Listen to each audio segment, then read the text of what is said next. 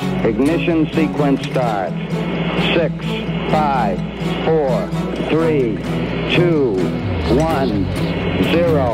Liftoff. We have a liftoff.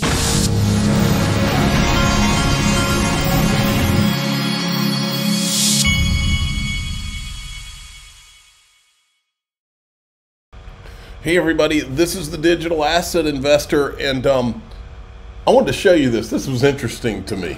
And by the way, if you hear what sounds like a vacuum in the background, that's because there are people cleaning and there's a vacuum running in the background. This can happen from time to time. But let's take a look at this. I thought this was an interesting tweet. Worldwide crypto wealth statistics. Millionaires 172,000, centimillionaires 325, billionaires 28, total crypto users 560 million. Okay, total market, let's see. So, and then they go to Bitcoin, millionaires 85,400, okay, total crypto users. Well, I think that these numbers are going to be like completely blown out of the water. I've told my wife since 2023, I told her, I said, I have this feeling 2024, 2025, that's my year. Those are my years. Those two, late 2024 into 2025, those are the years of crypto. That's what I've told her. Check it out. We've got a Brad Garlinghouse sighting. This guy apparently saw Brad Garlinghouse at a ColdPlay concert. I love ColdPlay. And then we got this from Lark Davis. This is interesting too. September is this shows you historically the best performing Bitcoin months. So September is not a good month usually for Bitcoin. I think this year all bets are off because you've got Wall Street coming in. I think everything could be turned on its head, so I don't think this necessarily means September is going to be bad this time.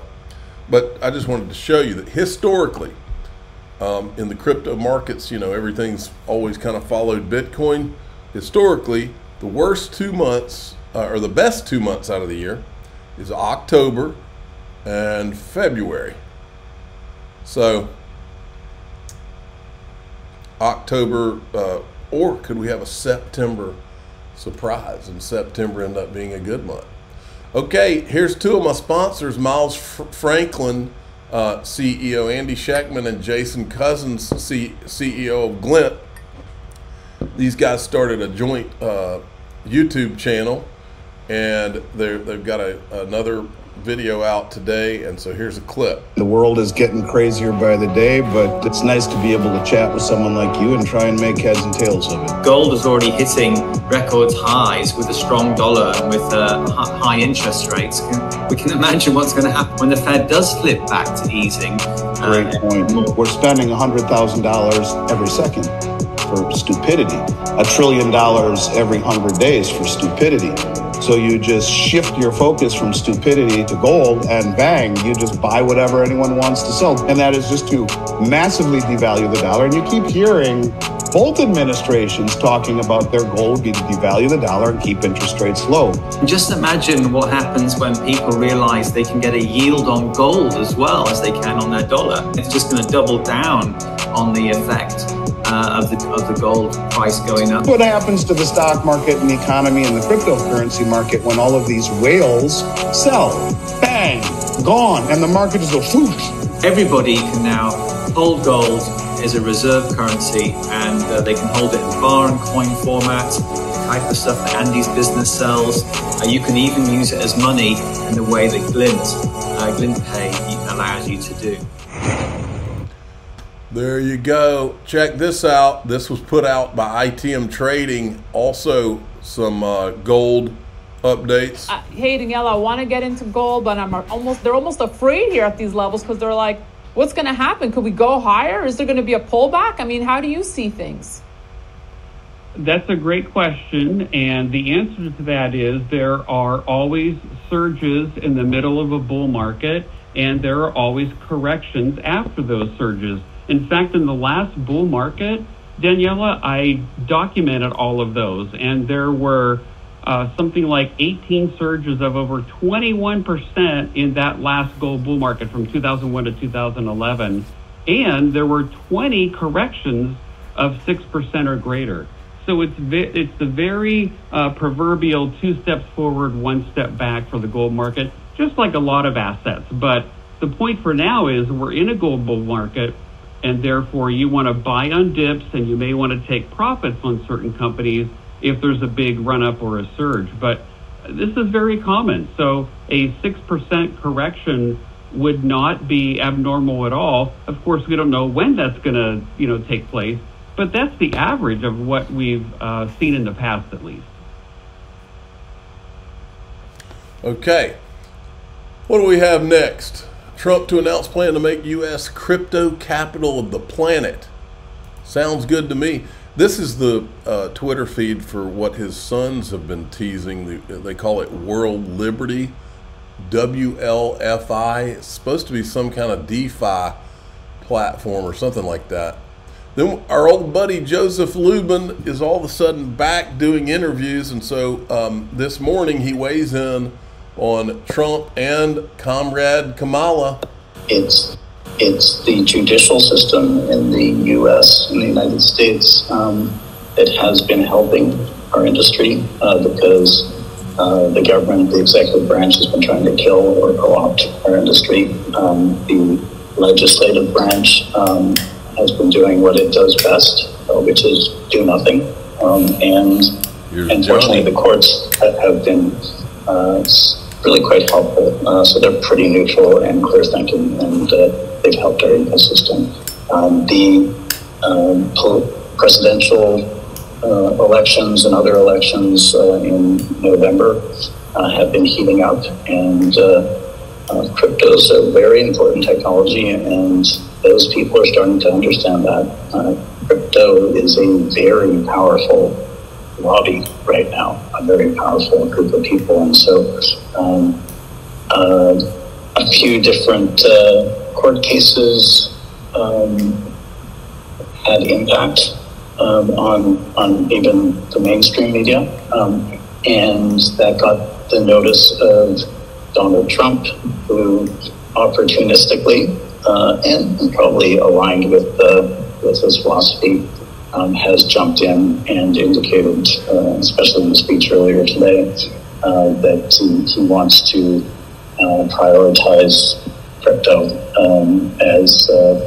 as an important foundational technology for the U.S. to get behind, and he promised, for what it's worth, to get rid of the frictions that the government and probably big banks have been working hard to put in place. The Democratic Party, Kamala Harris, is also working with knowledgeable people in our ecosystem. So we expect both sides to come out with some very positive statements in support for our ecosystem.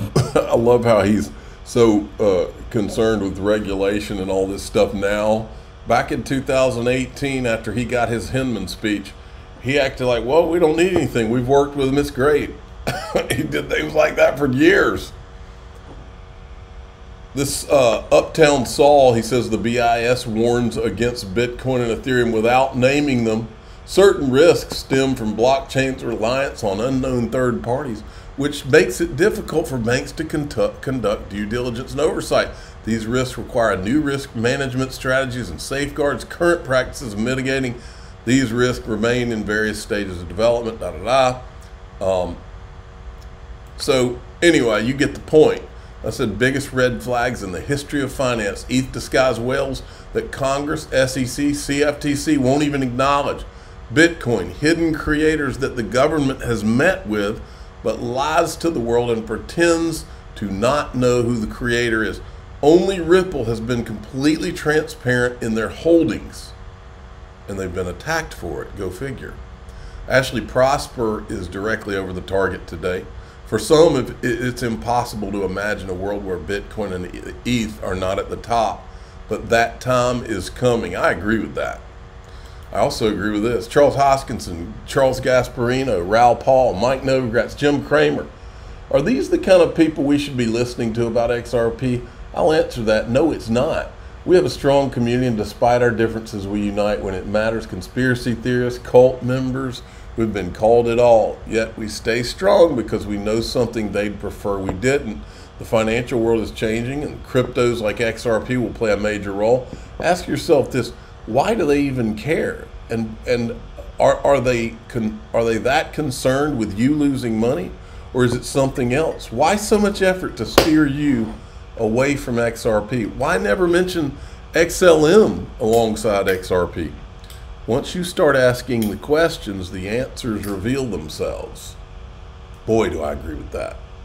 And also this, you know, we've played the video of Joseph Lubin and his disguised whales many times, but for some reason, when you see the words right there in front of you beside him, it has an even more of an effect. So I thought I would read it to you while you look at him. And remember, the SEC tied Ripple up in court for 4 years with no accusations of fraud, but left this Ethereum founder alone. Why? A person can buy, this is from Joseph Lubin about the Ethereum ICO. A person can buy from any number of different identities. We may limit the size to make it easier to disguise. If you're a whale, you can buy 50,000 units, so nobody scares people with an enormous initial purchase. You can do that through multiple identities. We won't require a real-world identity. We can create pseudonymous email and identity make sure that everything works smoothly. Here's a good one from Cowboy.Crypto, who is the official cowboy of the Digital Asset Investor channel. Remember this good cop versus bad cop clip from 2018 with Gensler and Hester Pierce? He's tweeting this because of this tweet from Eleanor Terrett yesterday. SEC Commissioner Hester Pierce says she partly blames herself for how the commission was has interpreted the Howey test when it comes to crypto. I blame myself in part for that, something I could have done differently. Well, you could have blown the whistle, which is why Cowboy Crypto and I both, looks like we both think she's been playing good cop to Gary's bad jurisdictions like cop. the U.S., we find ourselves thinking about things like the Howey test and what is an investment contract, because this new permissionless crowdfunding sure feels like a security. What advice would you have for this audience and for the thousands of people who are, in some cases, feeling that they're waiting for the SEC to give more clarity in this world? Well, I think there is some clarity there already, right? If you're doing something that's basically saying, I'm trying to fund a project, i.e. a company, to build something, and I want you to give me money to do that, and I'm going to take the money and I'm going to build the project with the money you give, and you're not going to have any role in that. You're just going to earn profits if I do a good job. That's a security. That looks very much like a traditional security. And so you should expect that that's going to implicate our rules. Okay, I wanted to show you something that just came across my phone. An interesting tweet. Look at this. Fill in the blank. By the end of year, XRP will be the one. That's one idea. Stuart Alderati, fun fact, in 1976, the SEC ruled that art galleries, even when promoting and selling to buyers that had investment motives, didn't need to register with the SEC. And he's retweeting the OpenSea Wells Notice news piece. All right, in DAI XRP, here's what we're going to talk about today. What is the big scandal? I mean, we've seen all kinds of stuff come out over the last few days. But what is the big scandal where they're busted dead to rights? What is the big bombshell scandal? Well, I'm going to show you what it is, and it's laid out perfectly. They're dead to rights here, folks. I mean, these people are dead to rights in a lot of areas, but this is one of them. Dead to rights. And with the information that is now out, it's one way or the other, folks. We either have a country, or we either have a country where people go to prison that are in power when they don't uphold the Constitution and they blatantly break the law, it's criminal. Or we don't. We're going to find out, in my opinion, in this election cycle, in the next 3 or 4 months, we're going to find out if we have the rule of law anymore. We're going to find out if we have a country anymore, because this can't stand what I'm about to show you. I'm the digital asset investor. I'm not an investment advisor. This is for entertainment purposes only. Please subscribe, hit the like button, and tell your friends and family. If this is allowed to stand, we don't have a country anymore. In fact, I'll take it a step further. It might be time to go find you a hiding place. Because if the people that did this are not held accountable, what's their next step? Now that they know that they don't get held accountable even when there's obvious proof that they've broken the law and lied to Americans. So here we go.